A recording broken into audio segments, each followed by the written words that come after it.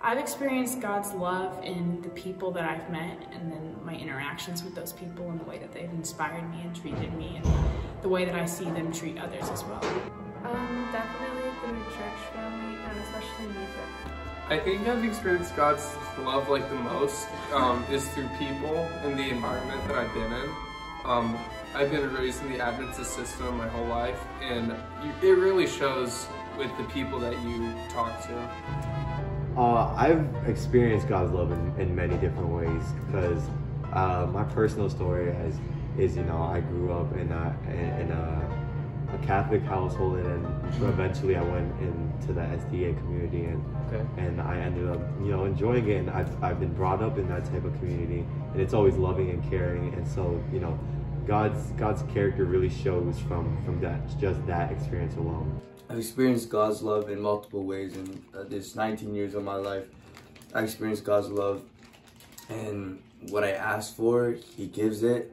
When I'm in need of something, He's there for me, and that just shows enough of God's love. Just look at this world, it's beautiful. I've grown up around it, and I've experienced it through my parents mainly, because I like to say often that they're unreasonably supportive.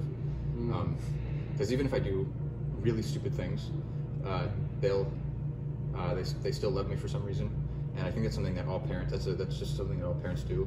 It's a habit they all share. Yeah. And that's sort of what Jesus does.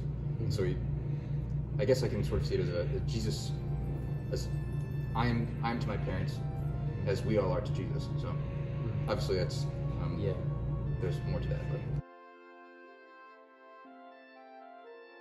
It's been positive, yeah. It's been a positive experience, for sure. Both positive and negative, but I think for the majority, just positive. Definitely, I believe it has been. I would say it definitely has, because it's made me look at other people's actions in a different way. It made me want to treat others better than what I was doing before.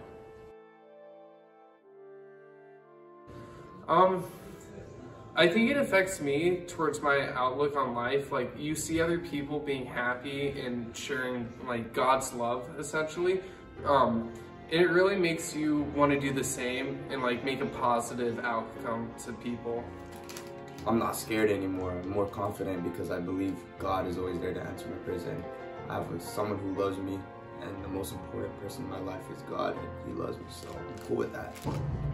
By this whole project, I've definitely gotten to learn a lot more of, I guess, like the history of what and the reason why we do some of the things we do in our belief, and definitely like the meaning is a lot more important, a lot more deeper than is just on the surface of what has happened.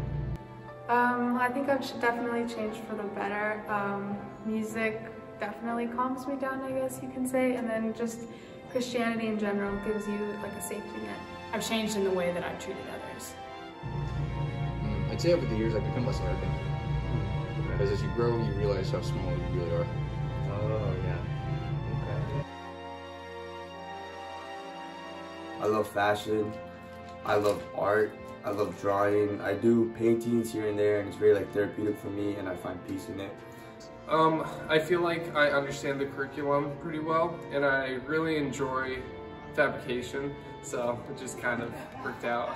So I mean, my personality, I'm more of a hands-on person, and I like to be able to like do stuff with my hands. I can't always be thinking about it, so like in the web, that wouldn't be necessary for me. But fabrication, I get to be able to mold certain things for like with the clay, or get to build a tabernacle, build the sanctuary. And so like doing that, and it feels more comforting in my case. What made you want to work on your part of the project? Okay, actually the gospel analysis, I was on the web for both the gospel analysis sophomore and junior year, so I just thought that was the thing I had most experience in. Well,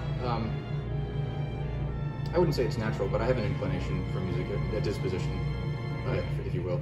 And I figured I'd pick something that I was already good at, so to make sure things would be done. I wanted to help inspire people in the way that I was inspired by my friends that were being very kind to me, and so I wanted to do that to others and hopefully inspire the people that I'm working with. Okay, sweet. Thank you.